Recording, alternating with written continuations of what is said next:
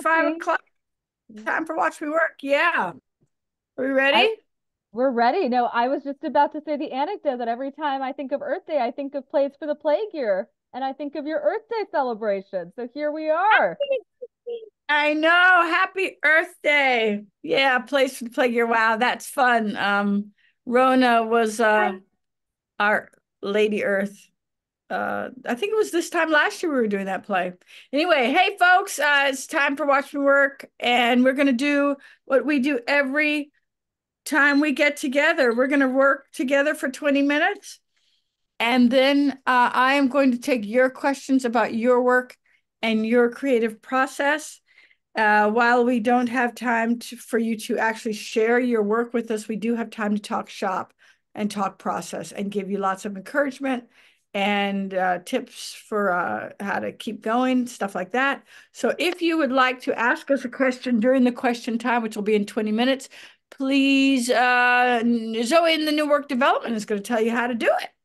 Go, Actually, Zoe. today Haley is going to tell us. Go, Yeah, Haley. Haley, tell us. Hey, Haley, tell us.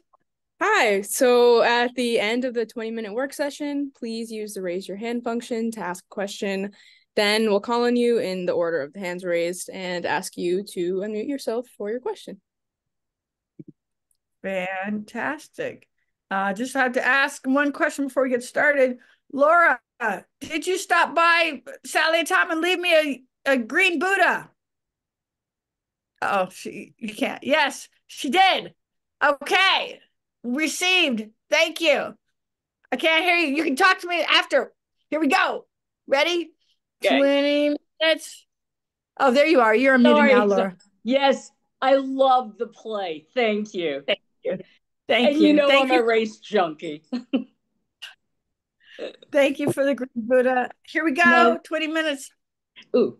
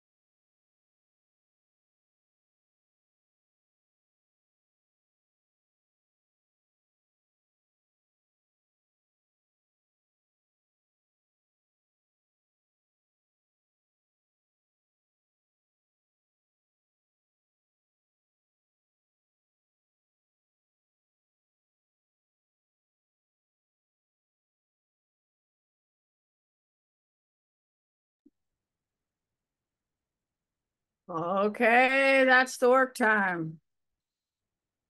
That's the work time. Now we have the playtime. No, that's the work time. Now we have the talking about the work time. So if anybody has questions, feel free to ask me and we can talk shop.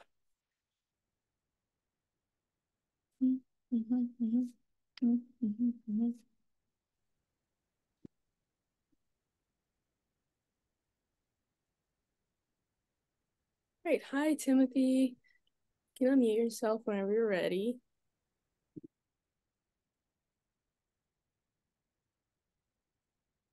No, not yet. There.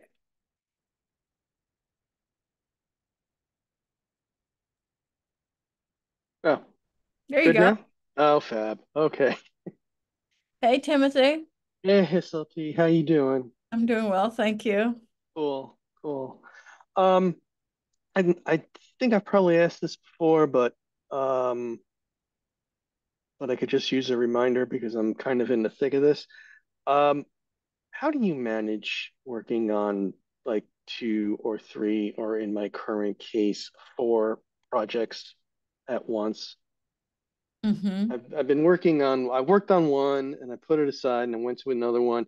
And since then, two more have kind of come back from the dead and demanded my attention, but I'm not done with these other ones yet. And Uh-huh. Uh-huh. um, so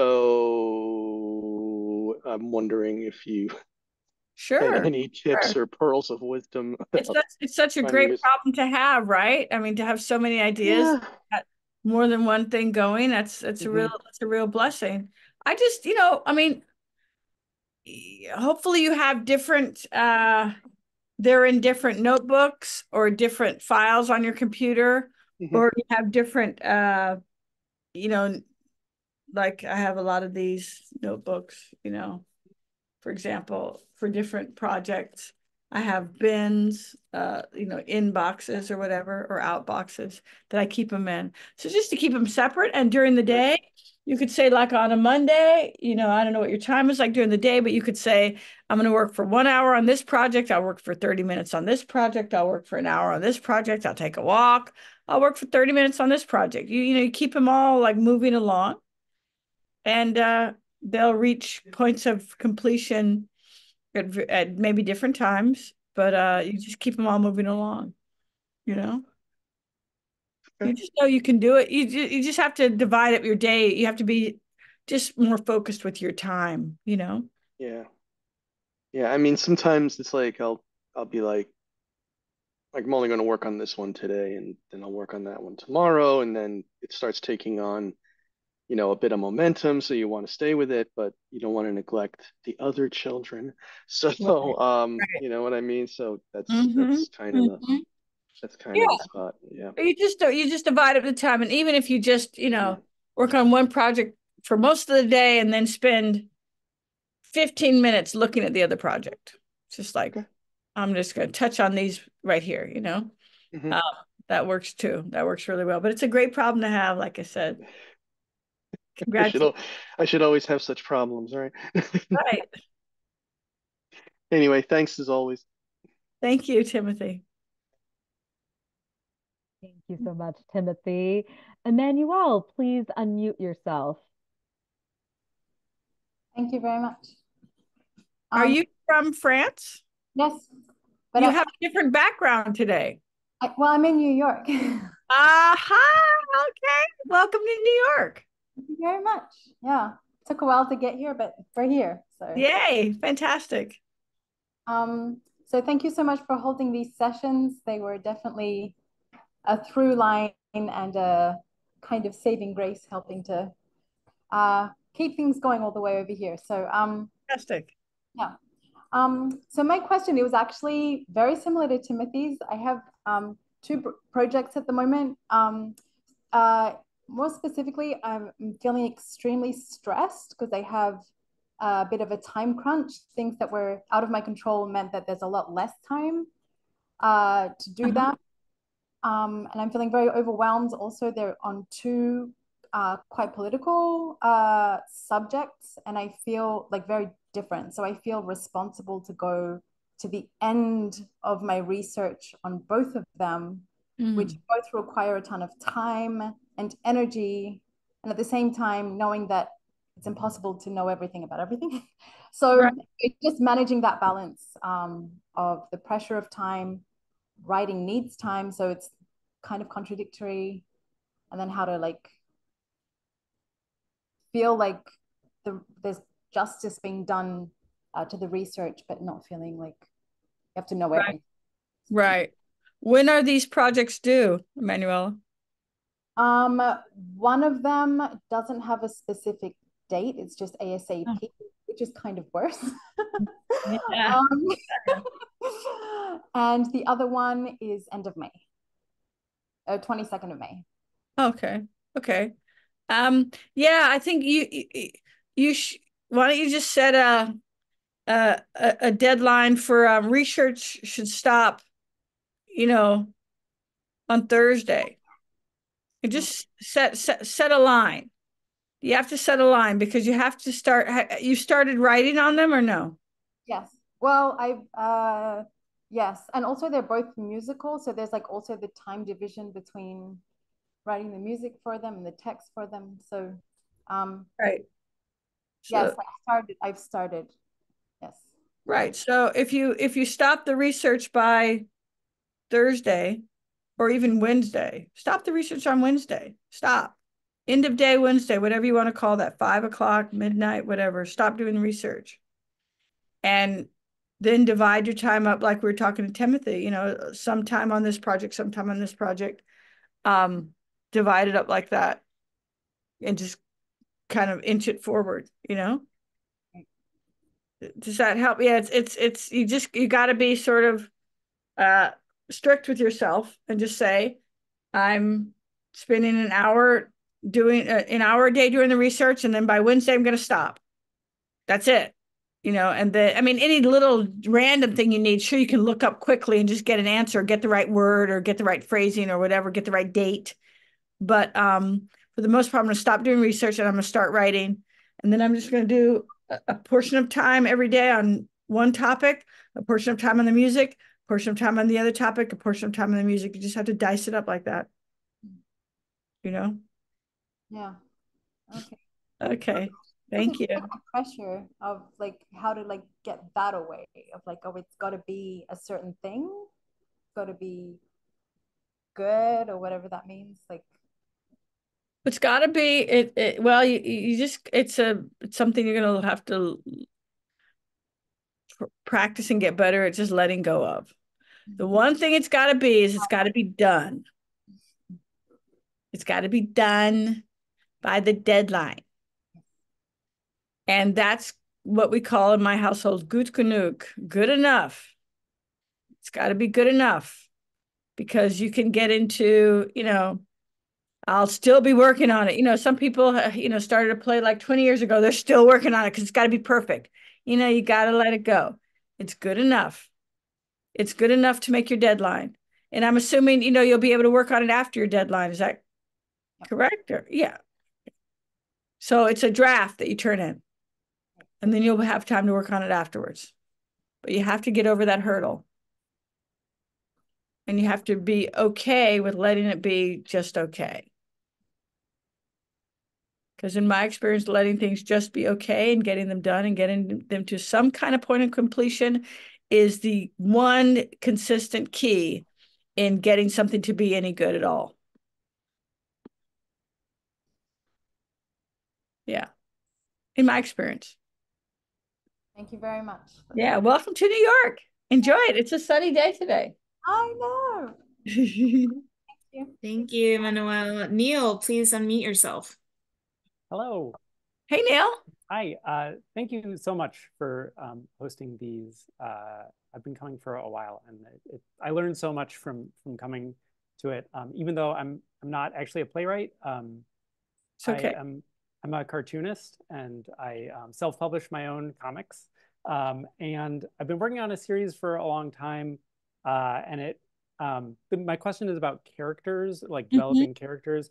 I feel really set with the three main characters of the comic, but it's important for me that the reader really cares about the supporting characters. I've got about a dozen like supporting characters, and I really want the reader to care about them, to empathize with them.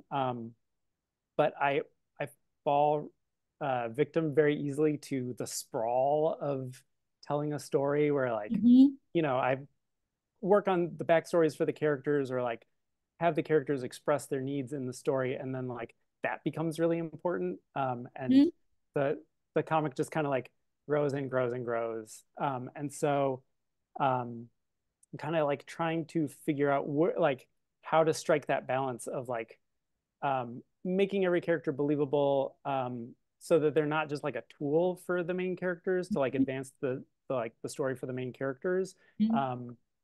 But also, not, like you said, like work on this for 20, 30 years. Yeah. Although with the comic, you kind of could. I could. And I probably will. You could.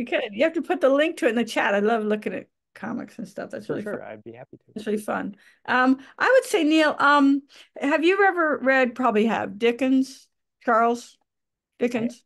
I haven't.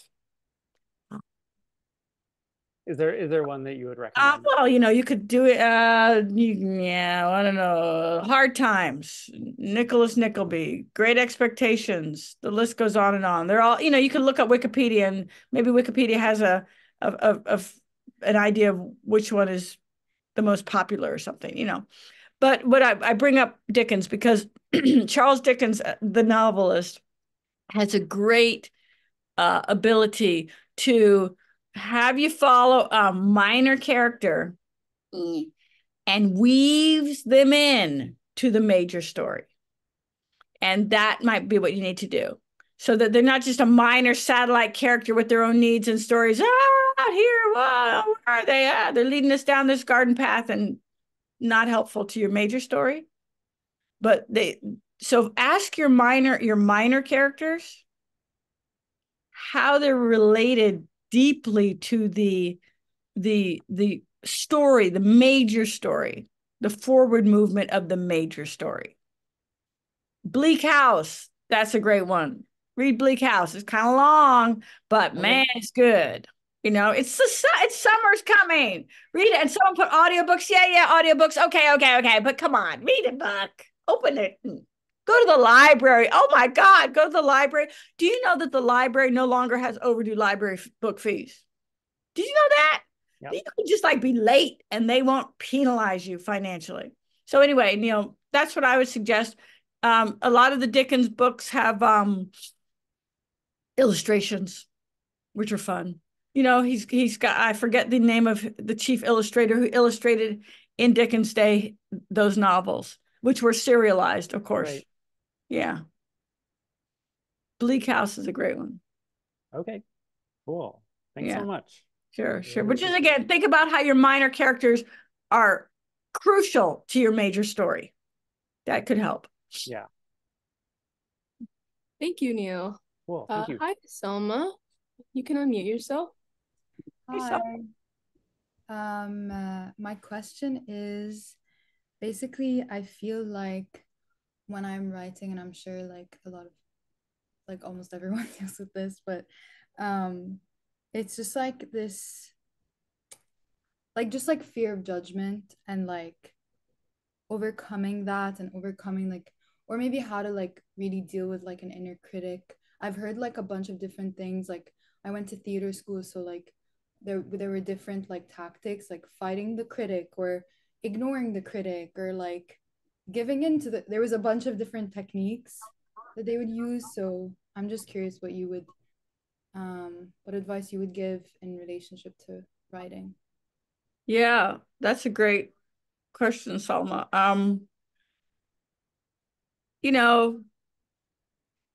Respect the critic. How about respect the critic? They got something to say. They're very smart. Oh, wow. But do you have like how's your relationship with your mom? Or you have a good relationship with your mom? Yeah. Do you listen to everything she says? No, but sometimes I wish I do. Yeah, but you looked up at the ceiling, which is it? No, but right. Okay, so that your mom's like, smart. Your inner critic is smart. They've got things to say, and you don't have to listen to them all the time, right? That goes into my other question that I have, which is like making decisions and like sticking to a choice. It's like how Yeah. do we know, like in our writing, like when we're drafting, for example, like how do we like know that that's like, do we ever really know that that's the choice that we should be making for the character or for the story? I think in my experience, I know because I just keep sticking with it. It's like, are you married or do you have a like a life partner? No. No. Well, see, like you get married and you go, some days you go, and some days you go. And so, you know, because you show up the next day and you put some time in. That's how you know. Who was it? Emerson, I think. I'm gonna say this poorly. Emerson said, I know by going where I have to go, something like that. Or he's also said, do your work so that I may know you. You just got to do it, Salma. I mean, it sounds bad like a Nike ad, but it's true. You just got to get a writing time every morning, right? Or if morning is your favorite time, or maybe evening is your time. Which do you like better, morning or evening? Morning.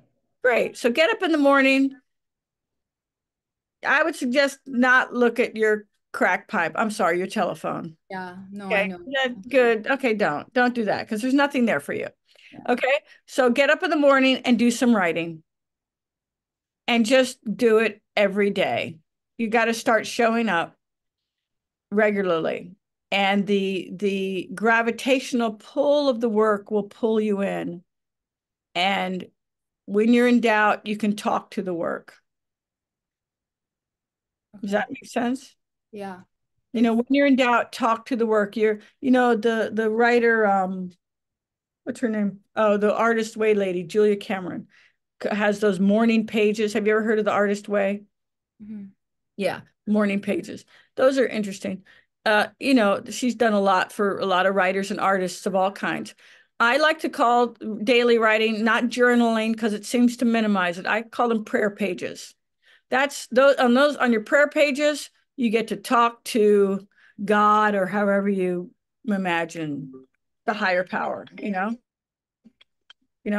right? So you daily you write in your notebook, you write your prayer pages, you get organized toward the higher power. And then if you have a question about, is this the right thing for my character to do? See if you get an answer. Okay. But there's no replacement. There's nothing you can do better than to put daily time into your writing. And the more time you put in and the more you show up for yourself, the fewer questions you have and the less you're bothered by the inner critic or the outer critic. Because once you get to a certain level, there are going to be critics who write for big publications who are going to give opinions about what you do. And you have to keep going regardless. And you have to train yourself to do that. Okay. And you have to keep coming back to communities like this where we care about you and we're going to encourage you so that hopefully the voices, the positive voices in your head that are encouraging you are louder than the negative voices that are discouraging you. One more thing I'll give you be very mindful of your self-talk. I've talked about this before. Your words go out of your mouth and into your ears, and you're literally hypnotizing yourself all day long. You want to make sure that what comes out of your mouth when you're talking about yourself, you're like, oh, I don't know anything about my characters. Blah, blah, blah, blah, blah. You might as well just vomit into your ear, You know what I'm saying? I know that's funny. Right? That would be really funny. But why would you vomit into your own ear, right? But that's what you do when you give negative self-talk. You're just puking into your own ear. So don't do that. Give yourself some encouraging words. Okay. Okay. Okay. Thank you. And ask and come back because we're here most Mondays. Well, the last time I came here, it was 2 years ago, and you gave me advice to write for 10 minutes every day, and I How'd did it go? it did it for like 2 years, and it like changed my like literally changed my life. Okay, Salma. So how about now 20 minutes, girl? Okay, so give the 10 minutes. Come on. I wrote for an hour today. An hour. Okay, Salma, how about an hour every day? Okay. Just put the time in. Continue to put the time in. You're doing everything right. And if you hear those critics, just go, thank you. I know you're really smart, but talk to the hand, honey. I got work to do. Yeah. Make it a game. They're your friends. They're just trying to help. Oh my God, they're like an auntie who like talks too much. Okay. Okay, they're lovely. Critics are lovely. They're lovely. They just want to help. Yeah. Okay. Cool. Thank you. Thank you. Thank you, Selma. Rocky, please unmute yourself. Hey, Rocky, how you doing this week? Good, how are you? I'm good. Cool. I was wondering, actually kind of like Neil's question, but I wanted to ask your tips, advice, or tricks on crafting effective antagonists. Tricks. Try. Well, the first thing I do is get a rose quartz. Rocky, yo. And then I get a harmonica, and oh, actually, that's not bad. What does your main character want? An antagonist is someone who is going in the opposite direction of the main character. Is that correct? Just so we all know. I didn't go to grad school, so we got to have these definitions happening. All right. Okay. So think of what your main character wants. Like, I want to cross the street to see what's on the other side of the road, right? I would be the hero of the story. So the antagonist would be someone or something that keeps me from crossing the street. Someone who wants to keep the main character from getting what she wants, what they want, for very valid reasons. And they, of course, the antagonist thinks they're doing the right thing. Mhm. Right? Okay. It's math. It's basically math. Like, you see what I mean? Mm-hmm. And then look at some of your favorite pieces of literature or your favorite comic books, and see, like Spider-Man. Mm-hmm. Spider-Man. It's interesting in the Spider-Verse. Spider-Man's people who are against Spider-Man are all similar to Spider-Man, but they're not, right? Like Mm-hmm. Spider-Man's what do you call it? The villains are all like scientists who have like had a difficult time. Very Mm-hmm. interesting, right? Peter Parker is a scientist who's also having a difficult time. It's interesting. Superman, the people against Superman are people like Superman, but just like flipped, right? So just think of that. Just take your character and flip them and see if you can see another character there. Okay. I don't know. I'm just making this shit up right now, but maybe it'll work. No, yeah, no, I was thinking about Spider-Man today, so I feel like Man, there you go. connection. Okay, thank you If so that much. doesn't work, pick up a rose quartz. I'm gonna go get one. Yeah, because it's a love, you can feel the love for yourself. Isn't it lovely? Look at that. It's just and they're pretty. They're pink. What could be better? Thank you so much. You're welcome. Thank you so much. Narissa, you're next. Please unmute yourself. Hi. Thank What's you. up? How you doing with your relatives? Oh my gosh. Thank you for asking. Very, very good, actually. Just came from the main relative and feeling very, very excited to move forward. I took your advice about the 3 characters, and it, of course, exploded. Everything opened up, and I'm really excited about what's moving forward. So, yes. Woo! So my next question, I didn't have a question, and then I heard, I think it was Neil, and then you recommended Charles Dickens. I'm looking for a recommendation about an absurd playwright. Yes, Christopher Durang.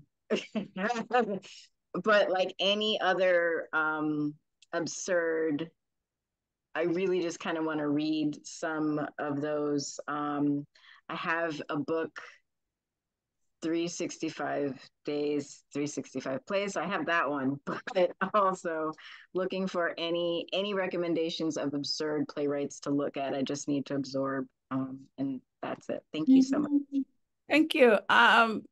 Anybody have any ideas? They can put them in the chat.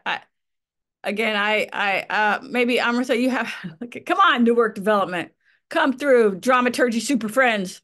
I got you. Okay, I'm thinking of Ionesco, maybe. Yeah, Ionesco is a great one. I see a couple, Maria Irene Fornes, Pinter. Narissa, you also mentioned Durang. So are you interested in absurdist with comedy? Is that something that you're curious about?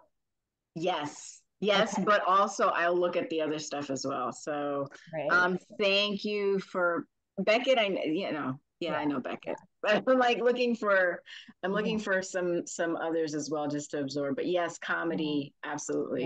Great. I would Absurd. also offer Brandon Jacob Jenkins is I think another good one who loves to go with absurdity and especially appropriate that's currently on Broadway. I think is a really interesting one that might touch into what you're speaking to. Um, I think of the work of Dave Harris as well, who did Tambo and Bones. Um, but yeah, I think this is great. I love what's in the chat, and we can also keep some ideas rolling.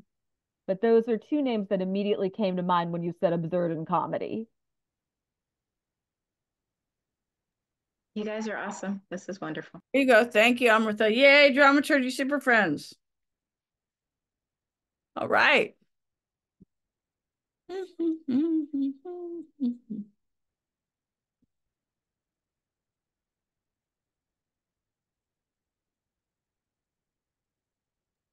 We still have time for one or maybe two more questions if anyone has a question they want to lift up.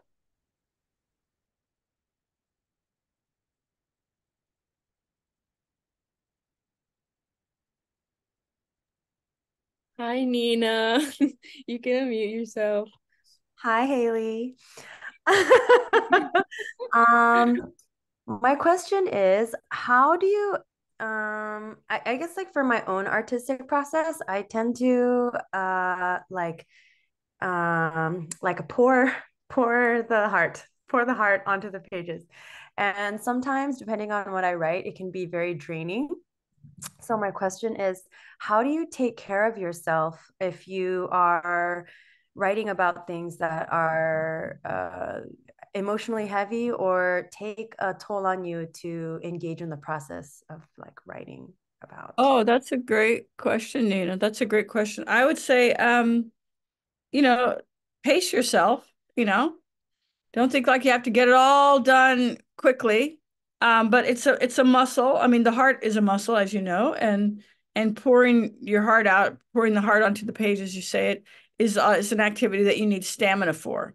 It's like running a marathon or two or three, or running a marathon maybe every day. So you want to make sure that you pace yourself and surround yourself with lovely things too. So you're not just like locking yourself in your room, working constantly, you know. And also, double up on your spiritual practice so that you're doing self-care things that are, while they're not that expensive, they're very helpful to help you feel good, you know. And also talk to friends. Make sure you maintain your connection with your friends, or your colleagues. You know what I mean? Don't isolate yourself. Be around people. While you don't have to tell them what you're writing about, which might not be good, but you can certainly just be around them to have sort of an alternate way of being in the world when you're working that intensely. Does that help? It does, yes. Is there, maybe this is just like a fear thing, but is there a line where it's like too much pouring? Where is there a boundary I should have like mentally for engaging like that? Well, I don't. I mean, I think everybody has their taste, and different communities have their taste, and different demographics have their taste. So I think you just have to test the line. I mean, what is too much of anything? Do you know what I mean? You have to see, and if it's like play music. Like I play music in a band, and sometimes the people take solos, and the solos are very long and winding and heartfelt and beautiful. And sometimes they're long, winding, heartfelt, too winding, and they become self-indulgent. You have to be mindful. Like, when am I just showing my feelings because I want to show that I have feelings? When am I showing my feelings to help tell the story? I feel like as long as you're showing your feelings to help tell the story and in service of the story or in service of the work, then you're appropriate. You're in the ballpark. But once you start just wanting to show people that you've been through something or that you're how smart you are, a lot of people do that. Some people, they write and they want to show people how smart they are. And that, I think, is self-indulgent, in my opinion. So just keep an eye out or an ear out or a heart out for yourself as you work. And you can always trim back also. Thank you. Thank you.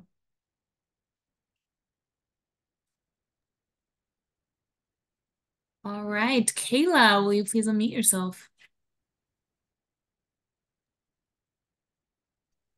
Hi. Hi. My question is how to get back on the road with long form writing.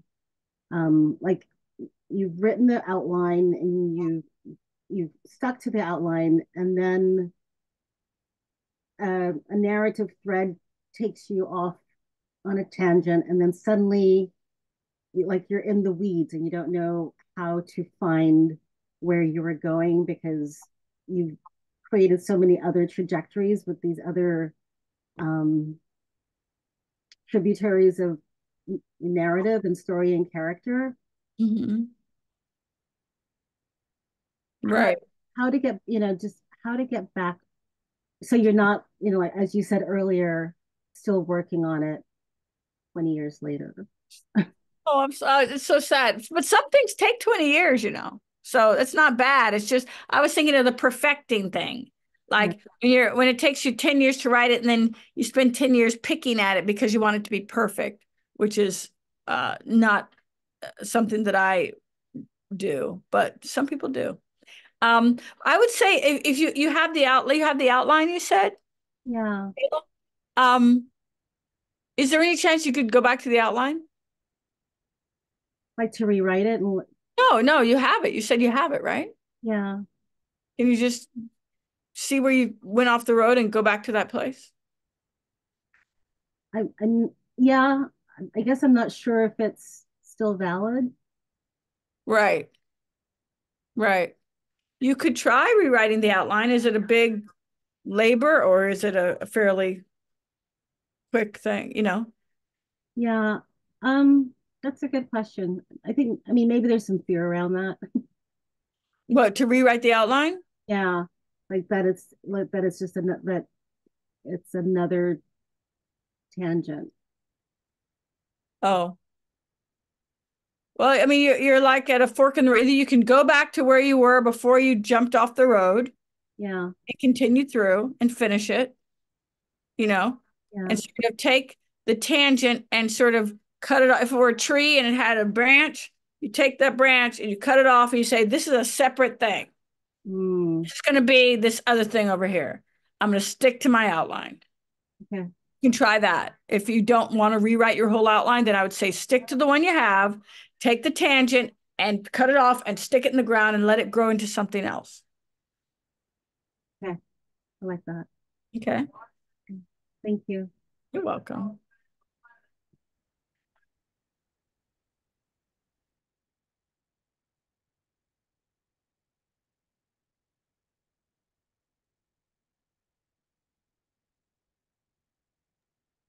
Crystal, thank you. Please unmute yourself.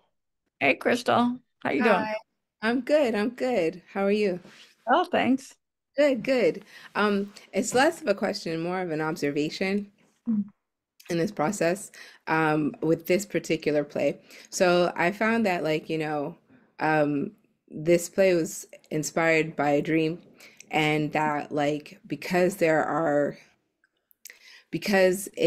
I've realized that this is a tragedy. The play is a tragedy. It's been hard to swallow. And even going into the revision process, it's been hard to, go through it,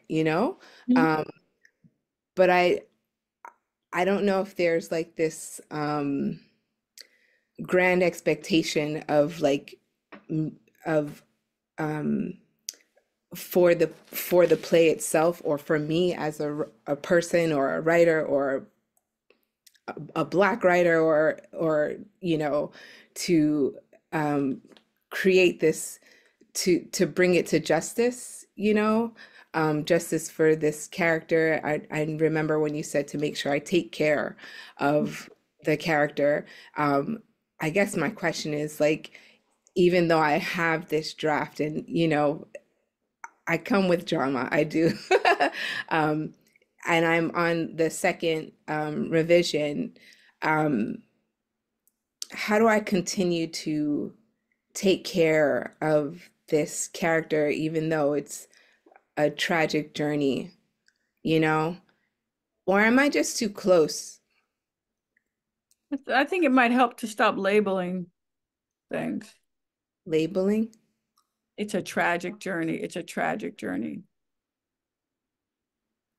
It's a story. Things happen. You know what I mean? I think a lot, I hear people label things and then you get set in what it is. It's a story. Try to just give yourself some room to like have the experience instead of telling yourself what you're doing. See what I mean? Kind of. You don't need to, well, you don't need to label it to write it, do you? I thought it kind of labeled itself. Okay. Well, I don't know. I'm just trying to give you some room because you got to finish it, right? So I'm trying to sit in here finding ways to help you have a little room around your mental concept of it, which seems to be getting in the way of your ability to just finish it. So just tell the story. Just tell the story. As much as you can, just let the characters be in the story. You know, I don't sit around thinking, oh, this story is a tragedy. I don't know. I don't label stories like that. I just try to tell them and let people who receive them put labels on them. You know, as much, you know, and they can label it in all sorts of ways, but I leave the labeling to the audience person, and I am just the teller of the story. I just want it to come through. And if sad things happen, if happy things happen, if sad and happy things happen, if, you know, you know, you see what I mean? I think just give yourself as much room as possible so your spirit, your imaginative spirit, can do its great work. As much room as possible to give my imaginative spirit. Okay. Like, yeah. So and you just want to find ways to game the system, find ways to game your system, find ways to make it possible to keep going, whatever that is. Okay. Okay. It's 6 o'clock. Beep, beep, beep, beep, beep. I had a suggestion today, but I'm going to leave it for next week because it's 6 o'clock and we're going to turn to a pumpkin. Yes, and just wanted to share with everyone that we actually have a few weeks before our next Watch Me Work. So we're regathering on May 13th. It is already on the website and the calendar, so you can sign up. And then just wanted to do an extra special plug for SLP because Sula and the Joyful Noise will be performing next Monday at Joe's Pub at 7 p.m. So for anyone in New York who wants to come down, see the concert, I got to see the first one and it was fantastic. You know, please go to the Joe's Pub website and get your tickets. Thanks, Amrita. Thank you so much. Yeah, we're going to have a great show. We put on a great show, Joe's Pub, April 29th, Monday at 7 p.m. Oh, this time next week, I'll be in soundcheck. Yes. Right, I forgot. Okay. And those of you come down and see Sally and Tom while we're plugging some stuff, come on down to the public theater and see